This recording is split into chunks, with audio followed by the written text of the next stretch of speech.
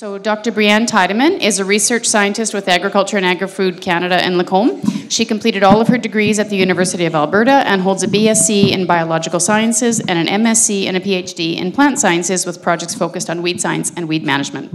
Breanne started with AAFC in 2016 as a weed scientist/field agronomist. Her research program in Lacombe focuses on management of herbicide-resistant weeds, integrated weed management strategies, weed biology, and alternative methods of weed control. She lives in Blackfelds, Alberta, with her husband and her 2 sons, and today she's going to talk about outside-the-box weed control.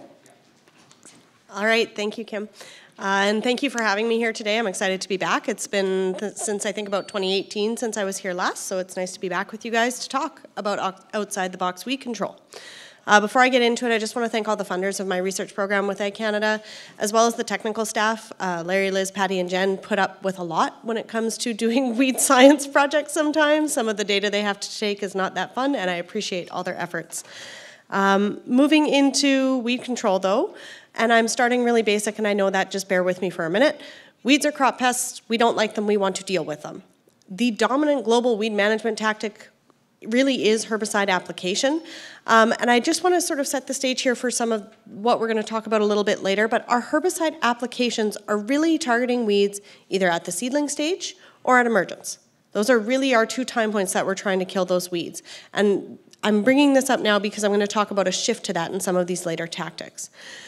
Now, there is a need for non-herbicide management. Herbicide resistance is continuing to increase. So this is the increase in the number of unique herbicide resistance cases. So this is a species to a mode of action. But in addition to all of these new cases that we're seeing, the ones that we already had are becoming more common. They're taking up more area. They're becoming more frequent. So it's sort of a 2-pronged thing. Yeah, we're having new ones, but the ones we already had are also spreading. So we really need to be looking at non-herbicide management tactics. What herbicide alternatives are there? There are lots. Some of them are field ready and ready to use tomorrow. Okay, not tomorrow, there's a lot of snow. This field season. Some of them are ready to use this field season. Some of them are very futuristic, and we are talking, 5, 10, 15 years down the road potentially. Some of them are crop specific, very specific right now to horticulture crops, vegetable crops, those types of things. But that technology that's being developed, there is potential for it to move into our broadacre crops in the future. So the goal for today is to start with some of the field-ready, small tweak type stuff, move into the real sort of out there, out-of-the-box, Futurama type stuff. So that's sort of where we're going today. So starting really back to basics, we're going to start with cultural controls. These are your basics that you can put into the field in the next field season that can have significant impacts on your weeds. So I'm going back to those of you, there's some of you here that would know my predecessor, Dr. Neil Harker, who worked at Ag Canada in Lacombe. This is his research. So he was looking at cultural strategies to manage wild oats. And so he looked at 3 different cultural strategies: increasing a seeding rate of barley from a 1x to a 2x seeding rate, going from a short to a tall variety with the theory that the tall variety would be more competitive, so increasing the competitiveness of the chosen variety, and then growing barley in a continuous barley versus a barley canola barley pea rotation. So if you did one of those things, those top 3 in the table there, you reduced wild oat biomass by 2 to 3-fold by one single change. If you did 2 out of those 3 changes, you reduced the wild oat biomass by 6 to 8-fold. If you did all 3, it reduced the wild oat biomass by 19-fold by changing just the cropping system. The variety, the seeding rate, the rotation. Had that big of an impact on wild oat. Now, visually, let's take a look at that. This is the short barley variety, the low seeding rate, the continuous barley. Now you'll notice at the bottom it says a quarter rate of herbicide. This was in the time frame where cut rate herbicides were really of interest. So they put a low quarter rate of herbicide on this one. Please do not say I advocated for that. I did not advocate for that. I did not say that. This is just what happened here. Okay. Here is the tall barley variety at the 2x seeding rate in rotation. Pictures taken on the same day in the same rep. There's a lot fewer wild oats in that second picture. No change to the herbicide management. Neil continued some of this work and wanted to look at even more diverse rotations. So this is a 2x seeding rate spring wheat plot with 0 herbicide applied to it. This was in 2013. The 2 years preceding it were early cut barley silage, again with no wild oat herbicide. So this is 3 years without wild oat herbicide. There are some wild oats in there, but it's really not that horrible, as you might expect, for no herbicide for wild oats for 3 years. This is a 2X winter triticale plot. No wild oat herbicide. 2 years preceding, no wild oat herbicide. 1 in early cut barley silage, 1 in a 2X winter wheat. So incorporating winter cereals added that much more diversity to the rotation, that much more competition against the wild oats, reduced the wild oats that much more. So again, simple things, not necessarily simple when it comes to winter cereals, but increasing a seeding rate is a fairly simple tactic that can have big impacts on those weed densities. I want to move into a little bit of precision herbicide use. I'm going to go through this fairly quickly. Tom just did a great overview of a lot of these things. But I want to start with inter-row spraying. So aside from specific spot spraying, without having to go to quite that high of a technology, you can just go inter-row. You can use non-selective herbicides. You can use different modes of action that maybe the crop is not normally tolerant to, but you're not spraying it on the crop. You're spraying it between the crop. Issues with this is that you're only managing those weeds that are in between the rows, not in the rows with the crop, right? But it is an alternative management tactic. Brown on green, I'm going to go through this one real fast. Tom just talked a whole lot about it, right? Green on green weed detection, being able to tank mix different herbicides, being able to spot spray a non-selective herbicide on just the weed. It really expands your ability to use different types of herbicides and in different strategies than what you did before. Now the next one I'm going to show might get a couple laughs when I'm calling this a precision herbicide application, but it is wick wiping. Wick wiping really is a precision herbicide application. It's an older technology, but you are only targeting the weeds that are present above the crop canopy. It is a precision application of that herbicide. Now, again, those of you who know Neil may have seen some of his presentations and would know that he was a Far Side comic fan. And we found one that was very appropriate to this type of application. It's the long-headed chicken that you're going to get out of these crops. The ones that are sticking its head out are the ones that are going to get caught. But it is very much a precision wear in terms of where that herbicide is being applied. But, Tom alluded to this, these are all still herbicides. You are still putting a selection pressure on for herbicide resistance. You might be able to use different herbicide groups, non-selectives, different modes of action, but it doesn't eliminate herbicide resistance as an issue. It prolongs the longevity of those herbicides, and that was great terminology on that, Tom. We are going to come back to some of these same concepts in a little bit in terms of recognition, in terms of height differentials, but with non-herbicide tools attached, similar to like the weed chipper that Tom showed. But I want to move into something that is sort of one of my soapboxes or passions to talk about, which is harvest weed seed control. Now, this is changing the when of weed control. So instead of changing the where, now we're changing the when. So what is harvest weed seed control? It's a new paradigm of weed control that's really been developed and refined in Australia. You might notice a little bit of a pattern here with some of these technologies coming out of Australia because of the ryegrass issues they were dealing with. Really, the goal with harvest weed seed control is to manage the weed seeds that are still in the field at harvest and prevent their dispersal. So right now, when we take our combines through at the end of a field season, the weed seeds that are in there, most of them are coming out right over here in the chaff at the back of the combine. What are we doing with those weed seeds? We are broadcast seeding them. We're broadcasting them to be next year's problem. That's exactly what we are doing with them. And so the goal of harvest weed seed control is to stop doing that. Stop giving those weeds that benefit and advantage of what we're doing with them. So this is where I wanted to talk about sort of that life cycle stage. So I said herbicides are mostly targeting the seedling stage and when they're emerging from the seed bank. What we're doing with harvest weed seed control is targeting that big arrow on top, trying to stop the seeds that the adult produce from going back into the seed bank. Let's stop them there so that we don't have to deal with them next year. Now, in order for harvest weed seed control to be effective, weed seeds have to be retained at the time of crop harvest. So if they've already dropped to the ground, they're gone, we're not getting them back. You can't do anything with those ones. They need to be produced at a height where they'll be collected by the combine. So if they're too low to the ground, producers are not cutting that low because they're going to damage their equipment. Again, you're not going to get them through the combine to then target them. And you have to be able to collect the weed with the combine.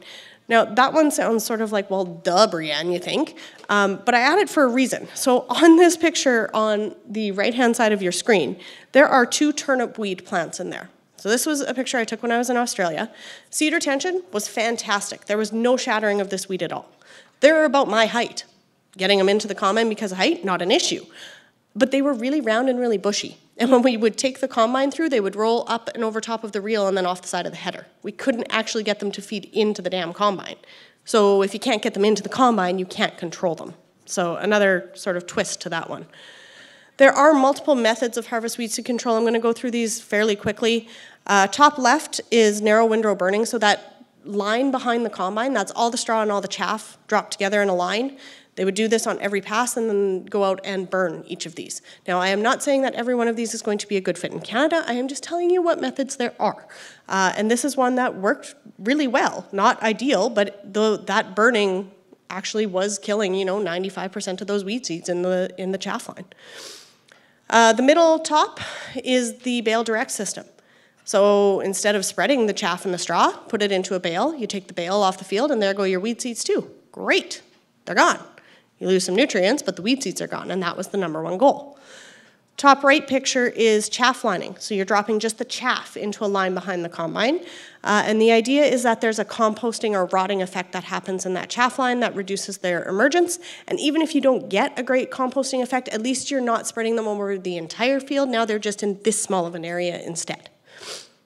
Bottom left, that's a chaff cart. Those were actually originally developed in Western Canada. Didn't catch on huge across a ton of acres. There are certain farmers that use them a lot. But Australia sort of took them, modified them, made them better, and used them quite widely in some areas of Western Australia. The chaff is collected, they dump the chaff, and that is either then burned or grazed, particularly by sheep. Middle picture is chaff tram lining. It's essentially chaff lining, but in a controlled traffic farming system. So put that chaff down onto your tram lines, your wheel tracks. You drive over it multiple times, so you get a physical weed control aspect there. You could spot spray it if you wanted. Again, you're hoping for that composting effect, and it's your least productive part of your field. So multiple reasons that they like that. Bottom right is the original version of physical impact mills, where the chaff gets put into a mill system that then grinds or breaks down those seeds and breaks them into small enough pieces that they aren't going to germinate. That is the original version. That is the toe behind Harrington seed destructor. That is actually what I work with at Ag Canada and Lacombe. But there's been a little bit of advancement on those as well. So this is the new physical impact mills. As you can see, there's no mammoth machine being pulled behind the combine anymore. These are built directly into the combine. So there are 4 brands on the market. There's the IHSD, or the Integrated Harrington Seed Destructor, the Redicop Seed Control Unit. Now, you may recognize the name Redicop. They're based in Saskatchewan. So we have a Canadian-made version of one of these mills. Seed Terminator, and then the bottom right is the Tech Farm Weed Hog. They have great names for these mills. I love all their names. Anyways, 3 of those, the IHSD, the Seed Terminator, and the Weed Hog, those are all Australian. As I mentioned, Redicop is in Saskatchewan. Now, why don't we see these everywhere? Why is everyone not adapting them? The price tag. The price tag comes into play. Now, this slide is a couple years old. This is from about 2020, so those prices have, I believe, come down a little bit. You'll see the Tech Farm Weed Hog at 50 to 60K, and you're like, great, let's all use that one. It's a slightly different type of mill than the other ones, and it's a little bit less efficacious on the weed seed. So you're talking 75 to 80% control is what I've seen versus 95+% control of what's going into them. The 90, 110, and 120, those are sort of your main 3 right around that 100 grand mark. The bottom right, the 50 to 60K, that's a single mill unit of the integrated seed destructor. All of the other ones are running 2 mills, and that single one really probably wouldn't be an option in Canada just because of the sheer volume of crops that we grow here. So yeah, price. Price is the big barrier to adoption, I would say, right now. Lack of efficacy data on Western Canadian weeds. I promise I'm working on it. I have a lot of data that I'm trying to get through right now on it, but I still hear this. It's not needed because my herbicides still work. And then there's the little caveat of, well, most of the time they still work. And I say, okay, I'll come talk to you again in 5 years. And we'll see where we're at then. I get a lot of questions about what do these mills really do? What does it look like? It looks like this. So these are 3 different types of chaff: barley, pea, and canola. The left-hand pail is what I put into the Harrington seed destructor. It's a 5-gallon pail worth full of chaff of that crop. And what on the right is what came out of it. So a very fine, very itchy dust is essentially what comes out of there. there's possibly some signs of it catching on. When I started this work in 2014, there was absolutely no mills in Canada at all. By 2018-19, there was about 2 seed terminators running in Saskatchewan. 2020, there was 4 seed terminators and about 5 Redicop seed control units. And at this point, there's between 20 and 30 units running across the prairies, is the last update that I was given. Other forms of harvest weed seed control, I have a few guys that hear me talk about the mills, and they're like, you know, that's really interesting, but I don't spread my weeds. I leave that area, and I come back and I bale them. I go, well, you're essentially doing harvest weed seed control. You're just doing it in 2 steps instead of 1. But you're doing the same concept. That's great. Keep doing that. But it's the same idea. So that's the harvest weed seed control spiel. Moving into more site-specific, but the non-herbicide version, inter-row tillage. So this is a picture actually from Catherine Stanley. This is work that was done here at the University of Manitoba in Dr. Martin Nance's group, working on inter-row tillage with the Garford robocrop in this case, where it was vision guided. So there was a camera on there that would identify the crop rows, and the tillage would go inter-row in between and take out the weeds that were inter-row. Again, focusing on inter-row, not getting any of the ones that are in the row with the crop. Weed clipping. Again, I've got a Catherine picture because the comb cut is here at the University of Manitoba as well. The comb cut is an interesting one. This is a unit from Sweden that is set up that you could selectively remove broadleafs in cereal crops when the cereal crop was young enough, so before the cereals were jointed. There are issues with it if your weed and your crop stages are not quite synchronous. So if your weed only gets big enough at the time that your cereal crop is jointed, then you end up damaging your cereal crop quite a bit and things like that. So there's some synchrony issues there. But you can also use that sort of chicken with the long neck idea again, raise this above the crop and clip off weed seed heads as well. Now, I've talked about this unit before and I've gotten, how big is that thing? Well, it's 12 feet. That's not nearly big enough for the acres I'm running. Okay, how about the Borgo 50-foot weed clipper? Same idea. You can clip weed seeds or weed seed heads above the crop, but on a 50-foot width instead. And that one, as you can see, is actual spinning mower blades. It's essentially a mower that they've just set up so that you can raise it above your crop height. But again, that allows you to do that same idea, prevent those weed seeds from being produced, get them out of the field before they're going into the seed bank, before they're mature, on a fairly large scale. That would be more compatible with sort of our large acre crops. Now, obviously, if you have a very uneven field, there might be some concern about 50 feet doing this and then taking off your crop heads. Obviously, things that need to be worked out as well. The weed puller, this is another interesting one for me. It's essentially tires that spin in opposite directions, goes over top of the crop, and it pulls out weeds by that sort of spinning opposite directions motion. You can see the lamb's quarters or the pigweed, I can't remember which one it is in there, that it effectively pulled out. Impact of soil moisture here. In really, really dry soil, the weeds tend to just break off because it's too hard to get them out of the soil. So if there's a little bit of moisture in the soil, then it'll actually pull it out by the roots kind of thing. It doesn't work as well for grasses. I got her to try this for me on wild oats. Again, the grasses had a tendency to break off and then re-tiller, and the tillers would stay then in the crop canopy where she couldn't get to them a second time. But again, same idea, chicken with the long neck, let's take you out because we can get to you. There's a differential, a way to differ you from the crop. Site or weed specific, but going high tech now. Let's electrocute the weeds. Let's just kill them that way. Sounds like a lot of fun. I would really love to test one of these. So far I haven't talked anyone into giving me one. There's a few different versions of these, a few different brands of these. I've got the weed zapper shown up here. You can find ones that are non-selective, so you could use it for like a pre-seed burn-off. The Zazo version of this is more of a non-selective one, whereas the Weed It is more of, again, the chicken with the long neck. Let's take out what's showing over top of the crop canopy. So if you have a shorter crop like soybeans when they're smaller, then you might have access to a lot of those weeds early on. It would also work great in a crop like lentils. That stays nice and short. Electrical weeding seems to be really good on tall broadleaves. There is some moisture-dependent efficacy, and I have heard some discussion about ion solutions that you can spray in front of the electrical weeder to increase efficacy and things like that. I haven't seen a lot of testing on that. I don't know a whole lot about it, but there is some discussion about that. It does seem to be less effective on grasses, with the issue being that you can hit that main stem, but you're not getting the tillers of the grasses or the branches of the grasses. However, that's been more so discussed in terms of the actual plant death, but whether or not that electrical current is affecting weed seed viability, that hasn't been studied as much.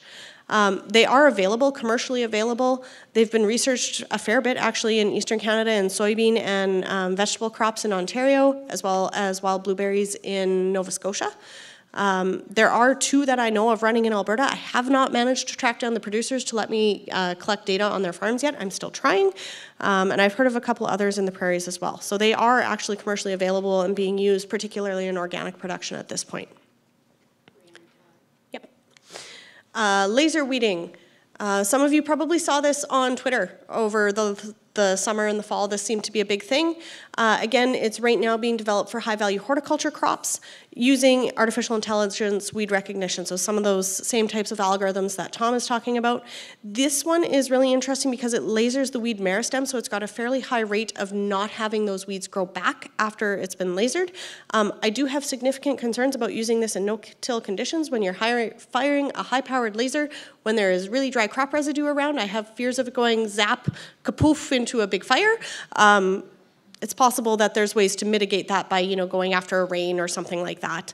But really interesting to see where this technology goes to and how it develops and how it might be applied to broadacre crops in the future. And then the robots are coming. We can't talk about outside the box weed control without talking about robots. So there's sort of 2 different categories of robot weeders that I've seen right now. There is the passive weeders, which are really inter-row only. They're tillage. It tends to be sort of GPS or row vision guidance where it just recognizes the crop rows and guides it in between, and not so much the actual artificial intelligence or recognition. Most of these that I have seen are tillage-based. It's just a cultivator of some kind going down in between the rows. Then there is the active weeding, which are, again, actively using artificial intelligence, weed versus crop recognition. You do need a different algorithm for every crop. And this is, again, being more developed for specialty or horticulture crops. I've heard price tags on some of these robots in that $250,000 range, so they are not cheap and not necessarily going to go in the field in the next field season. These ones tend to be lower disturbance because it is just going specifically for that weed.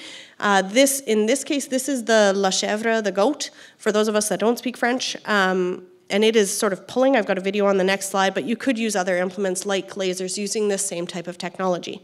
So this one is fully autonomous. I do have questions about regulations around these types of robots, if we're just allowed to release them and let them do their thing and not have to supervise them. But I do want to say thank you to the Ag Robotics Working Group for this video. This is actually testing the goat in Ontario this past summer. And they are continuing to do field testing primarily in horticulture crops in Ontario in the next couple of years. I love how its little fingers go out and pull the weed. So outside the box weed control, just in summary, it doesn't have to be fancy or difficult to implement. You can just look at tweaks to the cropping system. I didn't talk about it today, but you can look at tweaks to the fertilizer placement, and that can impact your weeds. It doesn't have to be fancy and high tech. There is a lot of new technology out there to help our weed control be more effective and efficient, and really this is limited by your imagination.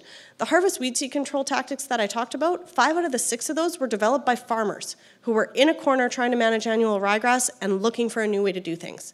It was their imagination and their creativity that came up with those methodologies. I would say, though, that it is necessary in the face of resistance to continue to successfully manage our weeds long term. This is what I hear a lot when I talk about this kind of thing. You want me to quit spraying? No, I'm not saying you have to stop spraying. These are not, many of them, not standalone tactics. And really, when you talk about weeds, redundancy is the key for long-term success. And really not letting the most problematic ones be the ones that produce seed. So what I'm saying is let's not focus on the chemical bubble of the IWM diagram and forget about everything else. Let's actually use all those other bubbles together to actually manage our weeds. So thank you again for having me here today, and if I have time, I'll take a couple questions.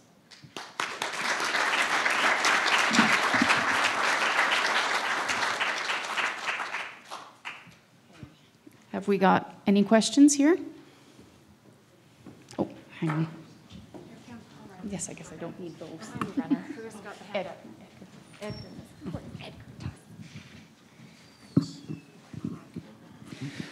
Hi, great presentation. With regards to the seed destructor technology, I recall reading about even resistance issues evolving from that. And I appreciate your last slide emphasizing all methods, all tools to be combined, but can you elaborate a little bit on why there are some resistance issues from what you would think of physical destruction? Yep. So I guess I'll start by telling you my pet peeve is hearing of any weed seed management tactic that there's no resistance issues. I call bull. The weeds will always shift. So in terms of seed destruction, what we were seeing is weed seeds dropping sooner.